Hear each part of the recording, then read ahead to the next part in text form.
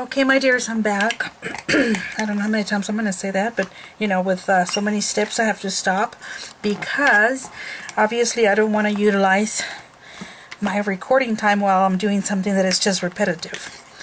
Right now I'm mixing my new batch of my molding paste, homemade, because I completely ran out. And it really lasts a long time, believe it or not. Slips. So no, we're not at a bakery. Sorry. I gave you the recipe before, but I'll give it to you again for the new ones that are watching this video. It is 1 part cornstarch, 1 part of white paint, acid-free obviously. All these ingredients should be acid-free. And half a part of white glue. That's what I utilize. And it may look like it's really dry. Well, or it's not going to work for you. It has to be that way. I've done the mistake of thinking that, oh, that's just too thick. Let me add a little bit of water or something to it, and I always ruined it. I mean, you can just put more stuff on it, but don't do what I did, because it doesn't pay. It has to be this thick, and otherwise it will take forever to dry, and it doesn't hold the shape of whatever is it that you're trying to utilize this paste for. Obviously we want to do a 3D item, and that's the reason why we're adding this. So when you put, when you change those measurements, yeah, it's just not going to work. I mean, you can always redo it and stuff, and I did not put all the glue on this because I wasn't sure on my true measurements there, but I always, can go back with the glue a little bit. Because I'm doing a bigger pot, because I do use it a lot, but this is probably too much for any one of you that is, if you don't do a lot mixed media stuff, then it's probably not a good idea to make that much. Although, the last one that I made, that's when I made my the altar bottle, when I gave you the recipe for it. And I just finished with that bottle, and I made half, and this is going to be about half too. It just looks like it's fuller, but it's not. It's just got to be very well mixed. And because see, you can see see the powder right there, or the cornstarch, but it's really thick, so it almost hurts your hand to mix it. So like I said, I'm just giving you a recipe, that I learned from somebody else too, and I do it because I just think it's honestly a crime to buy it for 10 bucks, 4 ounces, which is like so little of this, and obviously that's the reason why. But I try to do as much things as I can, because let's face it, I already spend a lot of money in this industry, and as all of you do, I'm sure. We're all guilty of the same sin. So, so that's the reason. So anyhow, that's why I have you watch this a little bit, so you can kind of have an idea of how thick this is. I mean, like, and when I mean thick, it's just, look, it's just really, really thick. It has a little bit of powder on the bottom, not too much to worry. I'm not even going to finagle with it, because I really want to create this pattern. Okay, so I'll leave it at that, and I'm going to cover it, and I'll probably mix it again later on, but it's pretty much done. Let me put this fork in water, or else you're going to end up with a fork that you have to throw away. All right. So, what a mess I have in here. Okay. So I want to create some. With my molding paste, I want to create some patterns around here, and probably on the top. I haven't figured out exactly what yet, but I wanted to emboss the image first, because I'm going to be making a lot of mess with this paste, and I want to actually bother the image. So with this way, the image is protected, and it can always be remelted to be fixed for whatever reason. Now when I painted this, you know, I wasn't sure that, and I did it, but you don't have to, okay? You can bypass that step. That's because I was still in the mode of, what am I going to do? I don't know. I did something, didn't like it, so I'm redoing it again. But at this point, that you could have had a, you know, a fresh canvas, and if you wanted to paint up, you know, a background, fine. But for the altar or the 3D, you know, some embellishments that I'm going to be doing. At this point, you know, it doesn't matter whether it's this way or not, because I'm sure once we do the painting with colors and different variations of shades, it's not going to look like this anyhow. So, all right, well, let's get on with it. I'm going to clean my area because I'm going to be doing some stenciling, and I need space. So, see you in a bit. Okay, my friends, I figured out some of the stencils that I will be using. I got this once, I think at Michael's. This is, you know, a very, very long time ago. And I'm going to be using this pattern because it's kind of hard to see it on the, you can kind of see it right there, but it's this one right here in the corner, right there. That's the one I'm going to be using first, and then we'll go on from there. So you see me that I already mixed my, you saw me mix it, so I am just going to position this one in the corner, and I want to make sure I'm in frame for you guys there. Alright, and I don't want to touch her hat right there, my hat, but I want to get, you know, to the edge as much as possible without being out of, without it, you know, looking so out of place. Right there. Alright, so here goes nothing. And it's really thick, okay? And it's getting late for me, so I know I'm going to call it in. But because it is late, I want to make sure I did the stenciling before I went to bed, because, well, you know, I didn't want to, I want this to be completely dry. These are not the best stencils, so I don't really recommend them. They have cute shapes and everything, but let me tell you, they are so thin. I almost think that the ones, well, you know, I think this one's, they make them basically for, yeah, see, I already ruined that one. For painting. They don't really do it for, you know, for this type of goo or whatever. And I think my my paste is thick too, but I wanted it thick that way too, so that gives it kind of a better effect. And I'm using that the Cricut squeegee, or whatever you want to call that, spatula, just because it works really well for me that way. Alright, so I'm going to see how that goes. Just remember, if it doesn't look good, we can redo it. Oh, I think I like it. I like it very much because it's quite thick. Let me see if it floats.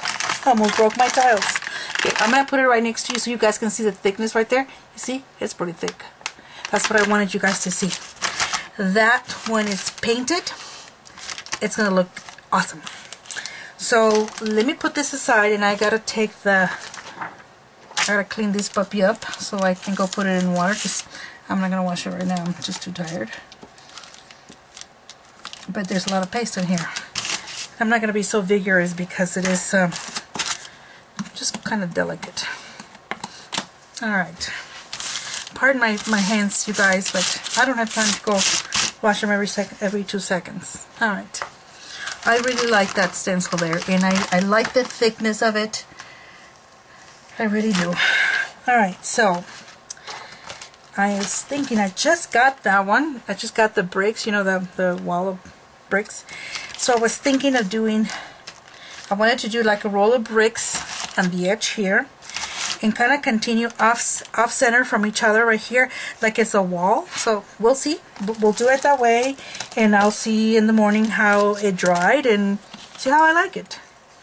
And if I don't like it, well, I'll change my mind and do something else. I'm doing this from scratch in front of you guys, so you guys don't think I'm this big planner person. No, I'm not. I don't want to really touch where she's at the edge of the image because there is a lot there's a lot of goo. It's still there from the, you know, the UT, and obviously we're going to have to remelt it, you know. Alright, so I like that. Oh, very nice. Very nice. And this can be wiped off right here really easily.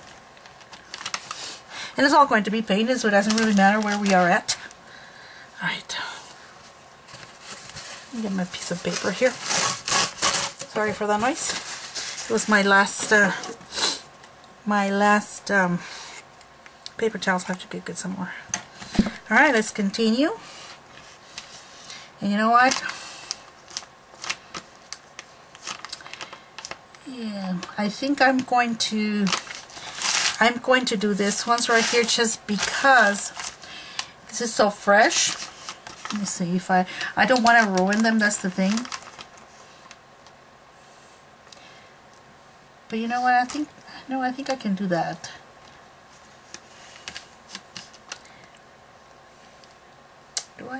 Do I dare?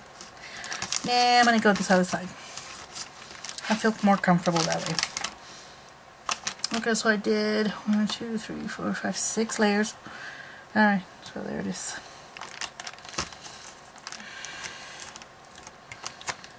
I like that this thing turned out really thick. I really do like it.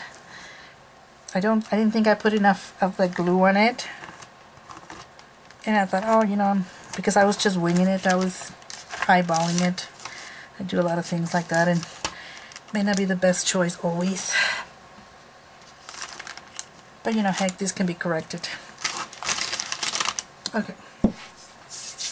I'm going to do that. And then I'm going to do the ones on the side. Sorry you guys, my again, my battery went dead. You know, I really do like this camera, but dang, the batteries do not last anything. It's just, I don't know what's happening there. I am technologically challenged, what can I say? Alright, so this is becoming really messy, right? You can see that already. Alright, so what I'm going to do with this, so I'm going to do like, I don't know, 4 or 5, a row of 5 that is here on the edge. Can you see? Oh, I touched the other ones. And then ones are a little bit more inside. I know that's a crazy idea, but I wanted that off center. Can you see that? Don't worry about that middle part. I can fake it. I can make a break with my hand, I think. And then this one just kind of tiny little thing. Yeah, I like that. Because remember, this is going to be so distressed vintagey, and I am going to put a steampunk flair to it. So I don't even have a name for this yet. Who cares?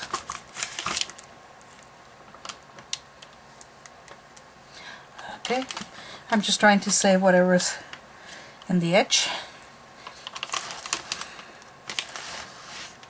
You see, I destroyed this brick over here, but that's okay. We can always fix that later. Okay, so this is where we are at, okay? You can see the bricks, like it's, you know, a wall that is not completely finished. Well, that's how you're going to do that.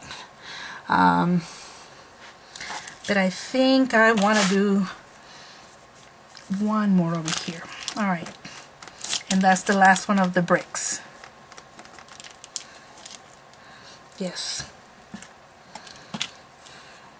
Okay, and definitely I have to go wash my hands now, because this is bad and sticky. But I love the paste. I love it. It works really well. Okay, my friends, we're going to call it off. At least I'm going to call it off for tonight. It's not gonna. It won't take any time for you because it'll be just a continuation. But just wanted to let you know that, see what other crazy ideas I get overnight. But I think it's already, you know, getting there. I wish you can see it a little better. See, right there. It may not look that great in there, but in person it looks really good. So anyhow, this is where we are so far. And then we're going to keep from working on that probably tomorrow. Okay, my friends, I'll talk to you later. Bye. Hello, my friends, again. This is Gladys coming back so we can continue with where I left off yesterday. To you guys, it's only a few seconds, but I had to have a whole Sunday for myself. I had to recoup for I don't know, a bunch of stuff that I've been working on and just been really busy. So I have been a little tired, and I decided to, you know, take this opportunity for myself. And I slept in very late, and it felt really good. And my husband was very kind to me, so, and took care of the kids, gave them breakfast and the whole thing. So, all right, so let's get back to our canvas. It dried overnight, really, really nice. I like the effect of the paste, and I'll talk to you about that in a little bit. And so I kind of decided to go and use a little bit more. I like the, you know, how it worked on the canvas, and it just felt good. So that's the reason why I'm coming back to kind of do some other details on it. Alright, so that's that. Let me get some paper in here, and I guess I don't have any. Alright, so now what I'm doing is using one that has more, it is this pattern right here, right there. So it's more of like flourishes and leaves, lots of leaves. So there is the pattern. Isn't that pretty? Oh, I like it a lot. So I decided to do like a cascade over here of flowers. This dried up really nice and hard. So now I'm going to continue with a brick over here, and I'm not sure exactly where I'm going to put it yet, but I know I want to continue with that. And then I'll go ahead and probably, let's see, probably do another one here, because I want kind of this cascading here, but I'm going to leave that space in there alone for a little bit. I'm not even sure if I want to go there. Do I want to go here? It's kind of pretty in there. Yeah, because I think we have enough brick, I think, anyways. And if we don't like it, we can always remove it. Alright, so I think I'm going to do that. So now let's get some more paste.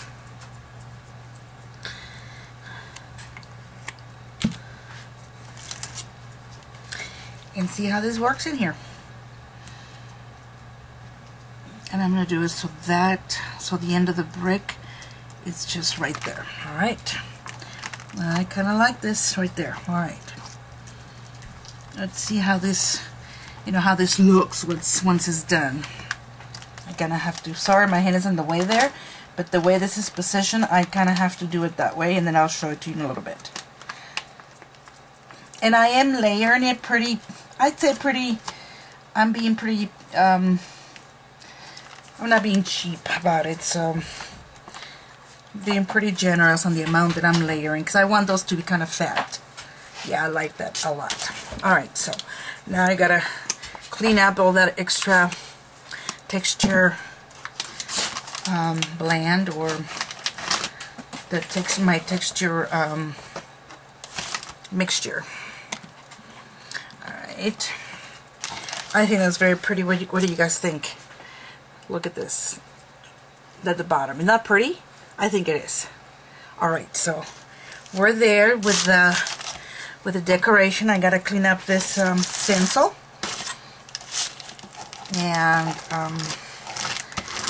and see what else we're going to do. But I'm gonna leave the paste alone for a second. I'm going to close it so it doesn't dry anymore, and I'll be right back. I gotta go put this in water, okay?